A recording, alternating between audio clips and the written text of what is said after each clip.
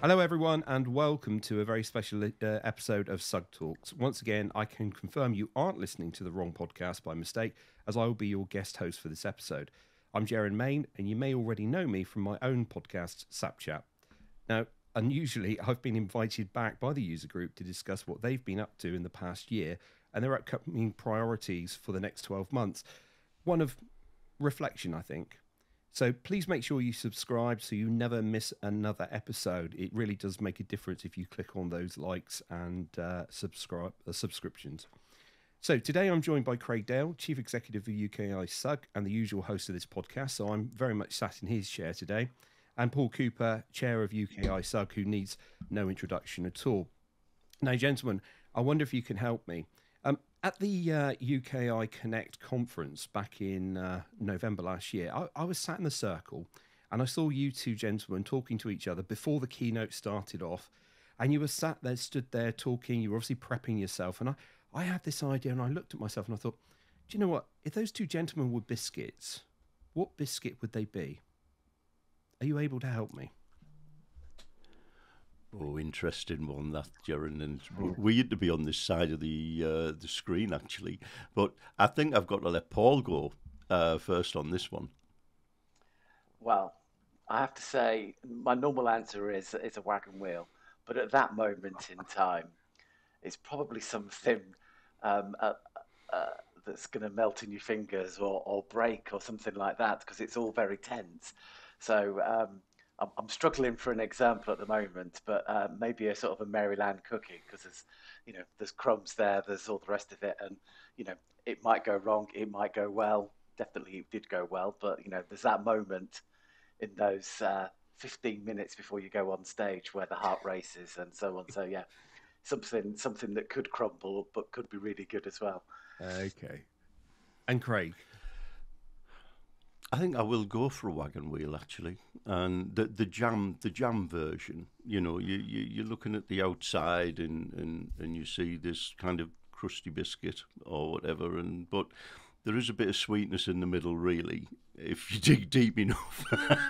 I think that's where I'll go. Well, interestingly enough, I was sat there and I was doodling away, and I thought Paul would be a hobnob, actually, because there was this kind of rather refined exterior, but it just kind of gets the job done. And Craig, I thought you're more like a jammy dodger, bit of a cheeky chappy. Do you know what I mean? In the biscuit world. And for any listeners who just joined this and fast forwarded to this part of the podcast, you haven't joined Biscuit Monthly podcast. This is the SUGTalks podcast. So enough of the hilarity, and getting back to today's main topic of conversation. I thought we'd start off with what you were most proud of in terms of the UKISUG's achievements in 2022. I think if we look back on 2022, one of the big things we did was take our strategic work that we did in 21 and really shared our vision to drive success for the SAP community, and look at how we can manifest that through the unrivaled resources, education, advocacy that we deliver to the SAP community. And throughout 2022 we look to bring that vision to life. And some of the areas what we've done this was again helping our members upskill with the work we did with SAP on Learning Hub, and the power of the community to allow our members to access a huge discount on Learning Hub. The work that we started last year on the Academy, which I'm sure we'll come to later on, and white papers we produce with sustainability, the whole kind of ICE initiative that we have, sustainability research white paper. We've looked at transformation in the public sector and certifications, again back to that skills piece, and helping our members drive success. And we started to adapt our SIGs as well, one looking at S4, because predominantly we focused on the journey to S4, and that's still very key to what we're doing, because the vast majority of our members are still on that journey. Yeah. But also we've started looking at now, and we'll be launching soon, is what can we do for the customers that have already gone to S4? How can we help them to the future as well now they're there, and make sure that they're not forgotten. Brilliant, thank you.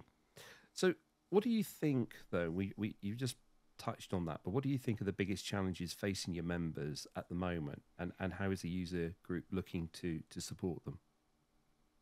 I think there's a few dimensions to that at the moment from a membership perspective, and our community. I think S4 is clearly still very big part of what people are up to at the moment. Whilst year on year we're seeing an increase in the number of people that are making the move or have made the move. There's still a lot of people that are on the cusp of getting their projects over the line and starting the graft of getting there. So I think that's still a big challenge out there, and we've got a significant proportion of users who are now on S4, whether that be from greenfield new customers that we've got in the membership, or people that have gone through an upgrade path. And I think for those, it's about we've made the journey. SAP, sold us the dream. We've got to the promised land of S4. How do we now get the best from that investment? How do we now drive the business forward? And all the disruption in supply chains and all the things that have happened from COVID.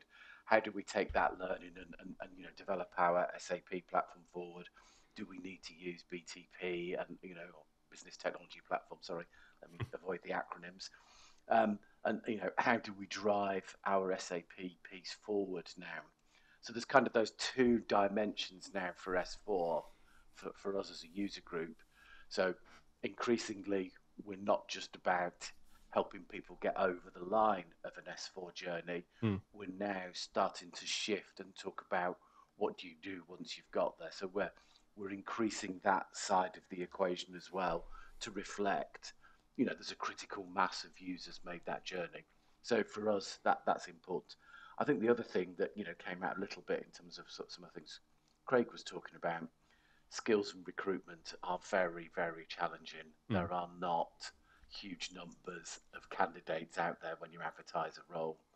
And there's there are some demographics as well, meaning there are perhaps more roles in this space.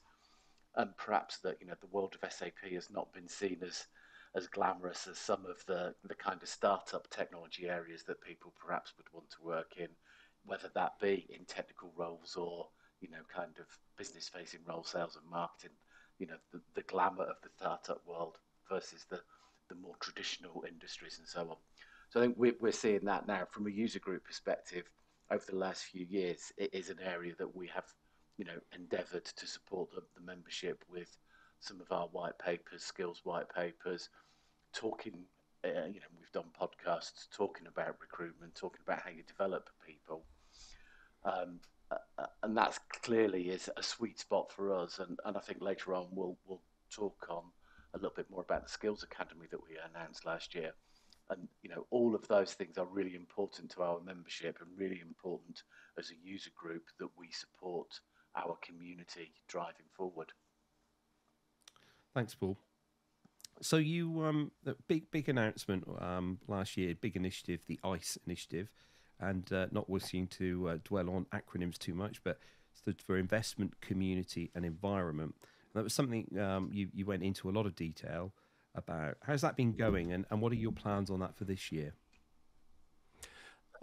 Thanks, Gerren. And, one of the key things for us in 2022 and moving forward into this year was sustainability, which is a big part of our ICE initiative. And, it's gone from strength to strength. We created a sustainability special interest group. We've already held online sessions and face-to-face meetings at the conference. We had a Connect, we had a stream running on our stand looking at that kind of community and environment and well-being piece throughout the event as well. We've got more sessions planned this year, and we kind of began our own journey to net zero as well last year by measuring our carbon emissions to enable us to look at, okay, how can we reduce and remove those emissions in the coming years on our own journey to net zero. The well-being side of things, wellness, we continue to work with our mental health partner Thrive in that area, and I know you know Simon quite well, Gerren. I do indeed. Yeah, and it's we've had so much good feedback on that, and we want to continue in that area to help people. People are the heart of our community. I know that sounds like a cliche, but it's giving back to them. We're not just SAP. We're here to help and support the community in many different ways, and it's been moving along rather nicely. We released the paper on sustainability, as I mentioned earlier, and as part of that community initiative and reinvestment, we've also got the our UKISUG Academy, which has been mentioned a couple of times already. Which we're looking to launch in the second half of this year, focusing on S4 Skills Academy. Brilliant. I think the other thing that I'd add, Craig, is we did that piece of work feels like a long time ago now, but during the COVID era when we looked at our strategy and what we were as a user group, and there was a word that came out of that we haven't really used much up until then, and it does sum it up, and that is that community word. And we hadn't really used that much in the context of the user group, and it is something that we are developing and talking about more, and I think that underpins some of what Craig was talking about in terms of kind of the the community part, the environment part, that we're not just about driving the use of SAP, we're about supporting our membership and our wider ecosystem community. And so that well-being piece is really important now. If you'd asked us 3-4 years ago, would we be doing something like that as a user group, that wouldn't be such a large part of where we thought we would be in 2023 and beyond. So I think that community word is absolutely key to us now, and how we grow that and develop that, and not just through that SAP lens, through what we can do from an environment perspective, what we can do to develop our members' skills and so on. So I think that for me is where we're pushing really hard. And that really did come over, I think, at the last Connect conference. It really did feel like a community event as much as an SAP user group event. Now, one of the things that came out loud and clear, I think one of the stats I remember was like 92% from your survey. Forgive me if I've got the stats slightly wrong, but something like 92% of your survey had said, we want more help, for environment, sustainability, ESG type initiatives, and they're looking at SAP to help those organisations. Any organisation I speak to at the moment are asking that. It's front and centre. How is that? How is the support that you're trying to offer to those members? How are you going about that? So as Craig mentioned, we've started that community. So we've now got a special interest group, SIG Chair. Yep. And we'll start to develop that community. I think, it's early stage. It always takes us a while to get these types of special interest groups rolling. So they started out with virtual events and they'll build from there. We had streams at the conference. We've been talking to SAP as well, and there's work going on with SUGTalks as well in terms of pushing SAP harder in terms of how we get to data, how we measure things. SAP is at the core of many, many businesses, and therefore is a great place to start in terms of measuring how you're doing and what you're doing so that you can develop your plans. I don't know what you'd add on to that, Craig. Yeah, I think that's right. And I think the relationship with SAP is quite important here. You did touch on it, Gerren, and you mentioned it, Paul, as well, but from two angles for me. One is that enabler in the tools that SAP can provide customers to support them on measuring and reducing on that journey to net zero, but also as communicating what they're doing, because I think when I look at SAP, when we looked at our journey to net zero, we looked at what is SAP doing, because they're are quite far forward and are working with other customers who are really forward on their journey to net zero and in the sustainability piece. So that key element there is from SAP to share what they're doing, so people can learn from that as well, but also from the tools and the solutions that they can provide customers to help them on their journey. Excellent, thank you. So, women in SAP was a massive focus for you last year. Are there plans to expand on this initiative in 2023? I think it's always there's a slight irony of three men on a podcast talking about women in SAP. I know, but let's tread into that territory.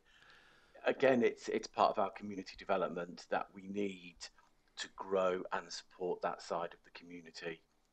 We've increased our emphasis on that, and we're measuring ourselves in terms of speakers at events, breakout sessions at conferences, and so on.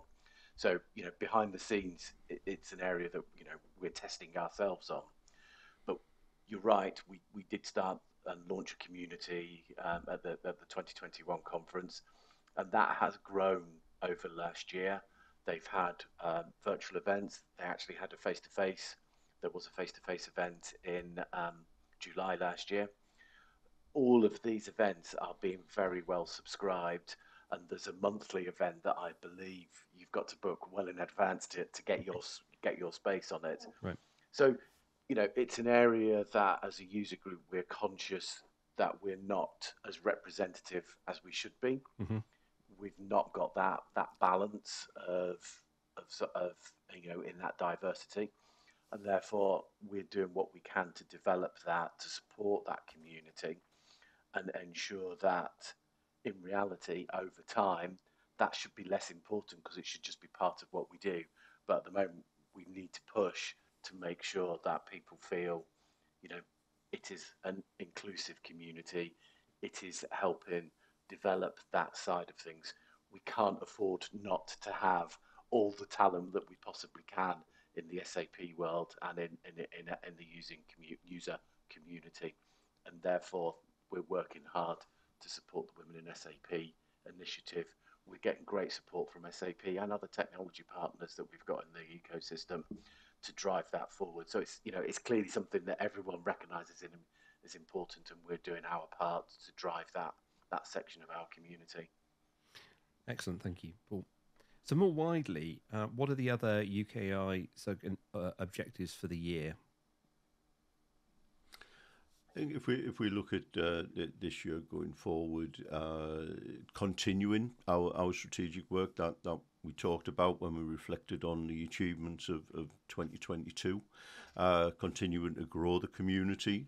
One of the areas we've worked on over the past few years is trust with SAP and building a trusted relationship between SAP and their customers. So we've run a number of workshops bringing various customers together with SAP and different leaders within the SAP environment from different areas of the business to look at what builds trust, what makes trust, and coming out of that there's a couple of things that will be released in the next month or two. One around how SAP has changed, especially its governance model and how it works with customers on that work, and we'll also be releasing what we're calling our customer charter, which kind of provides advice to customers on the steps they can take to help that relationship with SAP, and also bolster that with the support of SAP, that if the customer's going to make that step, then SAP will make the step as well. And another area, and we've already touched on the journey to S4 as a big area, and obviously what we're doing for customers on S4 as well. But another area is around line of business. And if you look at our membership, overarchingly, we're probably seen as an IT community. And what we want to do is to bring in more line of business members. And we had a workshop at the end of January, which included our board, our team, some volunteers, SIG chairs, and also SAP. So we had a number of people from different parts of SAP.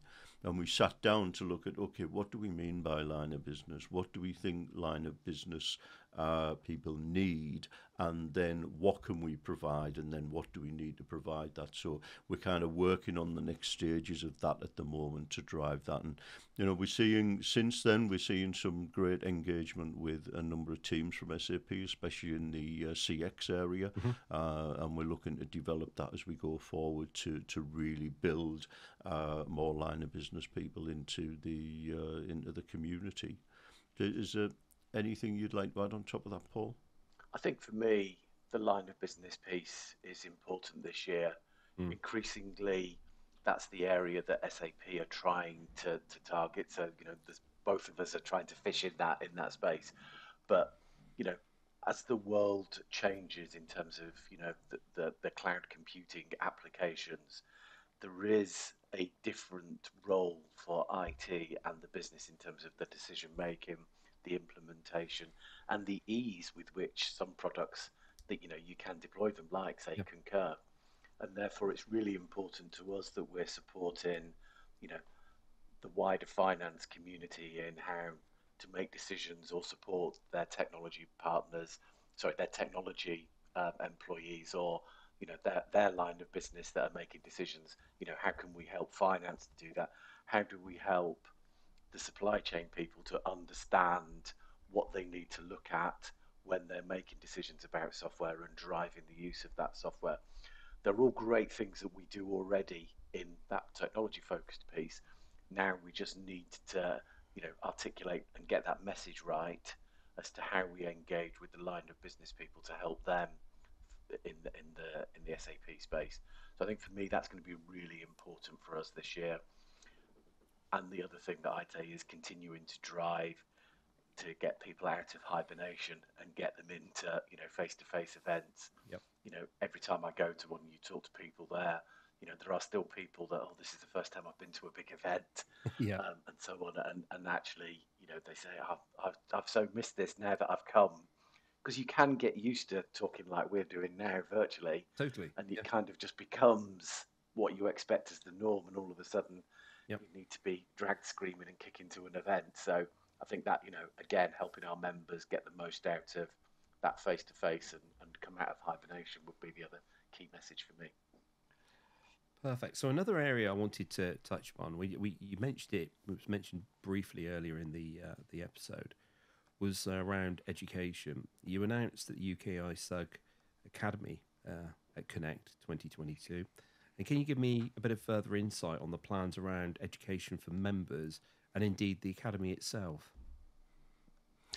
Yeah, obviously the education is quite wide-ranging from what we offer within the user group. We have our special interest group meetings and our events to bring education on what's happening in the SAP world and bring insight to our members on potential tools and solutions that they can use to really drive their success in the use of SAP. The resources Paul's touched on and I mentioned earlier in the white papers that we produce, again, to help customers make informed decisions when they're going forward and use the experience of other customers to make sure they can avoid pitfalls and make the right decisions going forward. And then, of course, there's that skills gap piece, and I think we actually wrote the skills paper back at the end of 2020 now, and it's still as relevant now as it was then. And what we're looking at to help on that is the UKISUG Academy. So the aim is that we have a wide range in UKISUG Academy, and the first one we're starting with is our S4 Academy. And what we're focusing on this is what technical training and technical skills do customers need on their journey to S4HANA. And what we did through last year, we got a number of customers together who've made the journey. We're partnering with SA Systems and an academic, Professor Mayne, who has put together, if you like, curricula before, and we started looking at, okay, what did they need? What were the if you like, the milestones on their journey? What were the key areas of their journey to S4, and what skills did they need at these times? So we've come up with 6 specific modules within the S4 Academy, and what we're currently doing is putting together the detail and looking at the actual content and who will deliver that content, and how it will be delivered, ready for launch in the second half of this year. And you may reflect back and say, okay, well, why technical skills? Well, one of the things in our research when we spoke to a lot of our members is because a lot of, well, let's say probably the majority of the SAP systems out there, especially when you're looking in the on-premise world, are customized a lot to that customer. The actual business user training is different for every customer. We spoke to a number of members and their training was different. So what we're going to be looking at there is more around train the trainer, because organisations have their own internal training teams. Our first step on the business side of things will be to train the trainer. But hopefully, the aim is that we get the S4 Academy off the ground, up and running in the second half of this year. We'll run a pilot. I think we talked about our board meeting in January about running a pilot for our members through this year to learn from it, to tweak it, to improve it, and then we'll just move forward and continue to bring more to our members in the way of skills. I think we already have kind of BTP lined up as the next area perhaps we will look at and deliver that as we go forward. I think the other thing for me about the Skills Academy is, I can stand up on stage at a conference and I can talk about, a particular topic, and I can say to, the gathered community, come and give us some feedback, or give it, tell us what you want. And invariably, no one will accost you at the conference and mention that topic. The great thing about the Skills Academy, and clearly does demonstrate that we are, doing something that is required, was the number of people that came and spoke to me, spoke to Craig, and spoke to some of the team that are supporting the design of it. And what I would say now is, if you are a member of our community, and hopefully you are if you're listening to this, we're still taking feedback about how this can be delivered, what is important to people. This is a long-term investment by the board in the user group. And it's a long-term investment in terms of what we think we can do with it and how we can grow it. It's not something that we're doing this year. This is a long piece of work for us, and will develop and grow over time.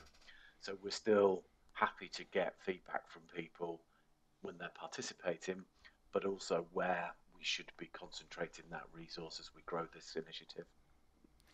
Yeah. And just on that point there, I was speaking at an SAP Rise event last week down at SAP headquarters, and one of our members was in the audience and chatting over coffee, and she was asking me about the academy and kind of also mentioned some things that would really work for her and her organisation and going forward. So again, we're feeding that in. So as Paul says, it's an evolving kind of academy that we want to make sure it meets all of our members' needs. Well, it's great to hear that it's building momentum, and it sounds like it's going to be a really, really valuable resource. Now, one of the things Paul, you mentioned about in-person events, and I think 2022 was a hugely successful Connect conference. But I'm interested to know what was the feedback from that conference, and any sort of plans for this year that you can divulge ahead of the event. I think for me, the feedback was really good. I have this strange scenario for me when I'm at the conference and all these people come and talk to me and they kind of know who I am, but I don't know who they are. So you're kind of trying to read a badge and gauge, what context they're talking to you about. Mm. But, the event in November was probably the first time I've had almost this constant stream of people wanting to say it's amazing, it's going really well and so on. So, we will, there were a few tweaked changes to the event last year, and we continue to do that. So, we don't kind of have revolution with the conference. We have that evolution with the conference. I think there's a huge number of events again this year. In terms of we've reignited that vibrant SIG community. We are keeping our virtual events as well. So we now provide for both populations of people that something that can be an hour or 3/4 of an hour. Let's put that into a webinar or a short virtual event. But also in terms of I guess Craig, you can probably tell me the dates, but we've got the full range of symposiums again this year. Yes, we have. So coming up in June, we have the Journey to S4HANA in Belfast, and we have a BT symposium that'll be in Manchester in July. So again, it back to that, bringing everything to our community and taking things around the UK and Ireland for our members to attend, and just back to Connect. The feedback was phenomenal. It was brilliant. Again, still learning points. There's always learning points. What we focus on is okay, what can be improved. Mm-hmm. Perhaps me not being accosted by a drag queen at SUGFest might be one area of improvement, but it would be remiss if I didn't mention that. But no, looking forward to this year, plans already ongoing.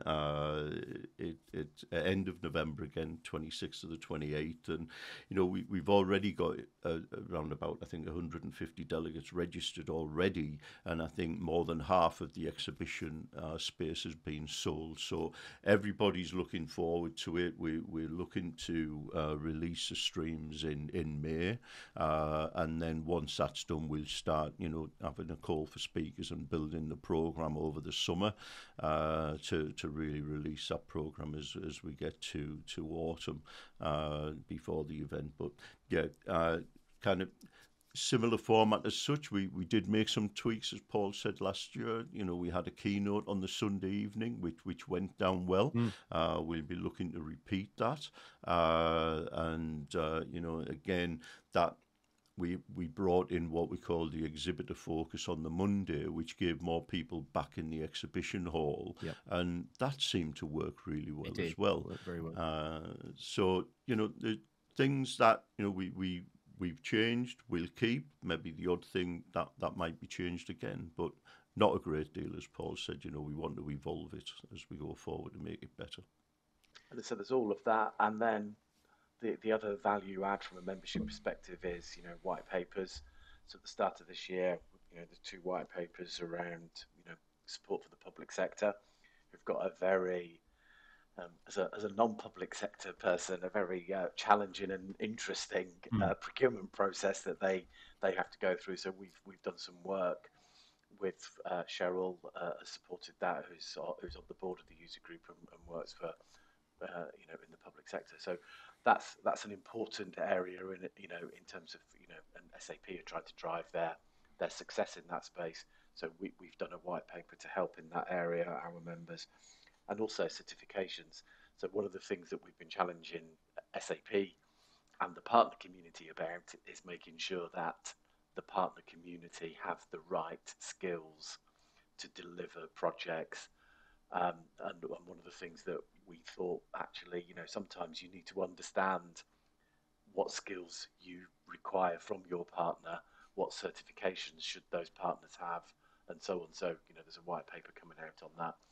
and I don't think we're revealing yet, but there will be one later on in the year as we work through what the kind of the back end of the year white paper looks like as well. Excellent, Paul. Everyone loves a teaser, so we'll wait. We'll wait with bated breath. Now, one of the things that I picked up on the Connect conference was the rapport and the relationship that had been built between the user group and SAP, Michael on stage. And not long after Connect, if my memory serves me right, it was announced that he was obviously leaving as the UK MD. So what are your hopes for working with SAP's UK new MD? I think for me, firstly, I'd like to say thank you to Michael. He's been a really strong advocate for the user group community during his tenure. He's brought members to us. He's suggested speakers for the conference. He's helped facilitate things like that. It's, you know, our relationship with MDs always feels quite short. You know, there's been a few, even just during my tenure as chair. I don't think it's down to me that they all depart. They do seem to go on to other things. I don't think but so, Paul. but I think one of the really nice things that shows kind of how the relationship between the user group and SAP has evolved is, you know, Michael and Rohit did a call with us, you know, just as it was being announced, or just prior to it going public, really, to talk to us about what was happening, and then when the new MD was being announced again, Rohit arranged that call. So I think that kind of shows that piece that, you know, things are working well between us. I think, you know, there is a recognition from SAP that there is a lot they can learn by engaging with the user community that will help them be successful. And I think, you know, there is more of a recognition that, you know, we are a critical friend. You know, we are independent of SAP, so we're not always going to, you know, be an extension of the marketing function almost of SAP, but we're there to grow that community in our space. And I think, you know, we're seeing increasingly that, and Craig talked earlier on about the trust workshops, and, you know, Michael supported that. In terms of the new MD, again, we're not looking for revolution. We're looking to evolve that relationship and develop where we've got to with Michael and some of the other managing directors in the past. And it is about that. There are things that we can do together.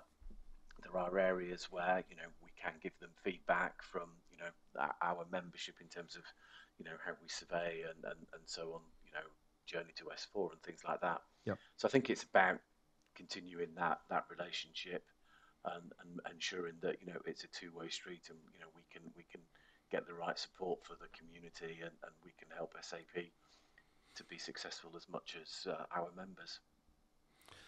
Yeah, and I think, you know, I echo exactly what Paul said about our relationship with Michael, and thanks to him. And, you know, I was down in Clockhouse for meetings a few weeks ago, and sat down with Ryan, and I was really pleased with, you know, what I was hearing from Ryan on how he wants to continue that collaboration and support and help, and really focus on driving to make customers successful on their SAP journey. So, you know, really good, you know, what we're hearing so far. Certainly, I was down in Clockhouse yesterday, and it was vibrant. It's possibly the most vibrant I've seen Clockhouse since, well, pre-COVID. Yeah. Because it's often been resembling a bit of a ghost town when I've been down there. But there was lots of people in. Seemed to be getting more and more people back into the office now, and it had that vibrancy again of conversation throughout the building, which was good. Well, that's really good news. And actually, keeping on the SAP theme, one thing I wanted to come back to is a question I asked, in fact, last year. And that is, have you seen anything in SAP's plans that particularly excite you for the next year? One thing I've seen recently, I think, is, you know, we've talked quite a lot, and when we do research with our members, that the importance of data and the importance of data on the customer's journey with SAP or on any solution. And obviously, the SAP's recent announcement of the SAP data sphere is quite interesting. And I won't say I know a whole lot about it at this point, but I'm hoping to, we'll see quite a bit more of it in our analytics symposium in April. But it will be interesting to see how that pans out and how that's helping customers on their journey to ensure that their data and analytics are fit for the future as they transform to the future. I think the other thing for me is we've got a Sapphire in Europe, at full scale, as it were, rather than everyone having to fly across the Atlantic for a big SAP customer centric rather than technical centric. Clearly, there's the other event in the autumn. So I think that's great to see that, and how can we develop in that community, and it's another opportunity for us to meet members and attract new members to the user group. Absolutely. So that's Barcelona in May. Yeah. So in closing, I really shouldn't be asking this question, really, because it should be painfully obvious from the conversation we've just had. But, just to recap, for anyone listening that isn't currently a member of the UKISUG, why should they join? I'll start on that, and then I'll let Craig conclude. I think for me, as a member of the community that is an SAP user, why would you not join a community that runs dozens of events every year that you can pick and choose whether you go to, or you go to face to face, or you join virtually? You've got access to a vibrant community of skilled people who are, like you, passionate about getting the best out of SAP in their organisation. And you can engage, you can influence what those events are, what happens at those events. We're always taking feedback on how we develop that community. So you've kind of got that bit. You've got an amazing conference, you've got symposiums, you've got white papers, and why wouldn't you? I think is probably more the piece, but I'll let Craig conclude. Yeah, I think just picking up on certainly a word you used there, Paul, and that's passion. And we have a vibrant, passionate community of SAP customers, SAP partners, and SAP themselves. We bring the whole community together.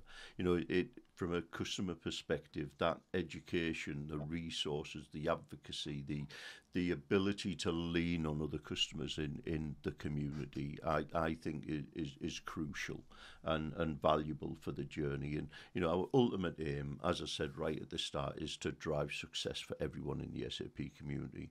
From a partner perspective, connecting partners with the right customers at the right time is another big part of what we aim to do, so that the partners can help the customers on their journey again to success.